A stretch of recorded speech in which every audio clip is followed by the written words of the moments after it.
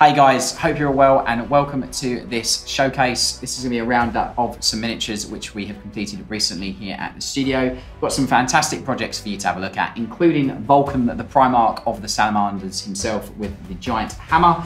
We also have a custom service Imperial Fists Librarian. And finally, we have a Ghostkeel from the Tower Warhammer 40,000 faction painted in a custom set scheme. So some great miniatures to have a look at.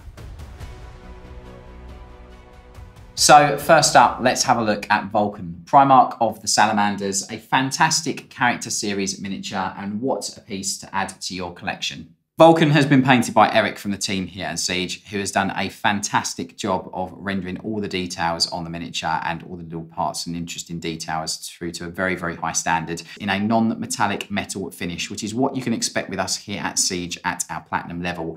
This has been done across the miniature on all areas, including the hammer, metallics, golds, and also on the armor. I absolutely love the display base. I think that's one of the things that really sort of like makes these sort of character series miniatures really great for display on your shelf, and a good thing to have, obviously, if you want to have a personal piece just for like your favorite character at home or something. It's just a really lovely overall composition.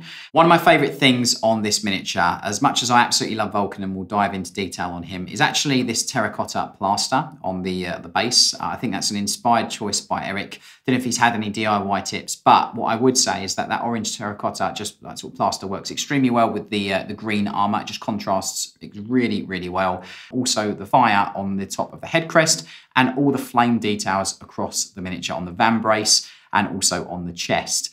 Some of the other things I do really like is this beautiful drake scale that he has got as a cape. And Eric spent a lot of time adding a lot of interest and detail with tones and hues on there. It's just to really contrast the miniature really nicely. The base, as you can see, has got a fallen salamander on there, which I think is a bit sad as he's looking up at his father in dismay. But then you've also got a Death Guard Marine on that base as well, just to see that Vulkan has smited at that foul abomination and heretic. It's really nice to see a contrast between the dead enemies on the base also.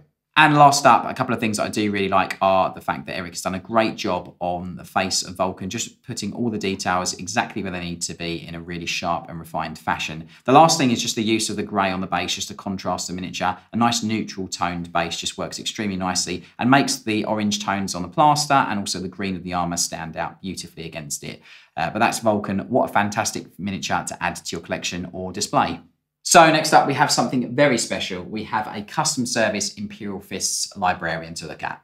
Custom Service is our character creation brand here at Siege, where through traditional hand sculpting and converting and painting by one of the painting team, you can have made a one-off bespoke character to add to your collection.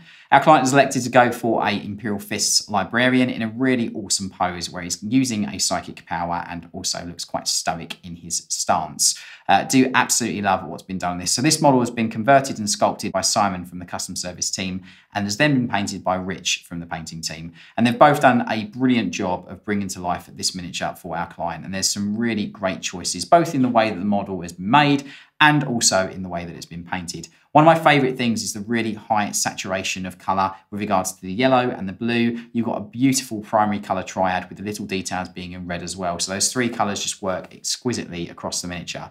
I always like the little filigree on the four swords of Psychers and Librarians. I think that's a really nice little detail that has not been forgotten as the years have progressed. And it's great to see it on this four sword that Librarian is wielding.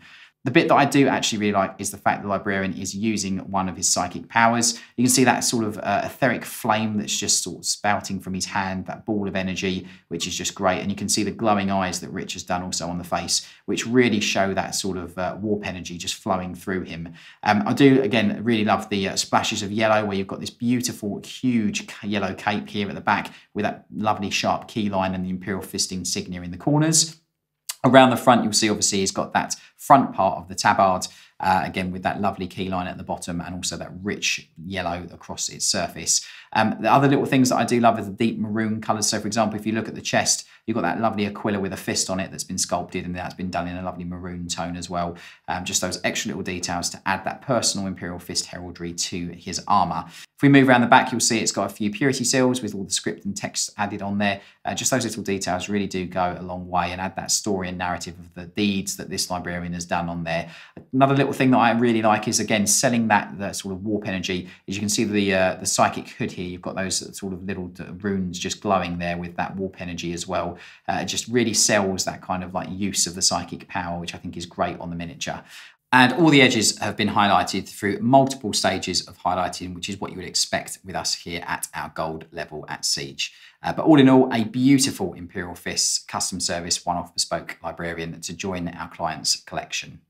And finally, to complete this roundup, we have a beautiful Tau Ghostkeel from a custom set scheme project, which we've completed. The Ghostkeel is probably one of my favourite Tau suits. Obviously, there's loads of different ones to choose from, but I think there's something really nice about the size and also details, and also really kind of the way that the Ghostkeel works in the game.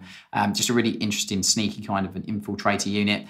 Regarding the colour scheme, I think the clients had a great choice of creating this custom scheme with that orange and blue with the white neutral tone as well. There's also a splash of red on some of the sort of gems and things that are on there. One of the things that I do really like about this is that we've not just done this beautiful model, but we've also done other miniatures in this custom set scheme, including a Commander Farsight and also some Tau that were converted to have Votan bodies. Which are really interesting and just gave a different type of look to the miniatures and our client's collection. There's also some magnetising on this model, so obviously the weaponry is fully magnetised, so it can be interchanged, which is quite nice, gives our client the option to choose the different weapons for gaming. But as you'll see, the lovely blue and orange contrasting scheme really works and shows obviously definition on certain details with that use of the orange. Some of the things I do really like are the free-handed kind of like set markings that are on the thighs and scattered around the miniature in various areas. I think that central orange bar on the head as well just gives it some kind of leadership kind of look. I think it's like a stripe of an honor stripe or something like that. It's quite interesting. And the use of the red on some of the gems and like lenses and dials and things just works with that blue. Again, I really like the use of the sharp yellow that's been used on some of the orange areas, just to sort of give a little bit of a triadic colour scheme on the miniature. But overall, a super, super clean and sharply executed miniature that Simon from the team here at Siege has done a fantastic job on completing for our client. So thanks for watching the video, guys. I do hope you liked all the miniatures that you've seen. If you'd like to see more miniatures and armies that we've painted, then please do not hesitate in going to the channel and subscribing. We have loads of showcases over there. If you're interested in getting some miniatures painted for your collection or your army, then do not hesitate in going to the description of this video where you can find a link to the Siege website, complete a contact form and send that off to us for your free quote. A huge thank you for watching from all the team here at Siege and myself. I'll see you very soon on the next one. Take care.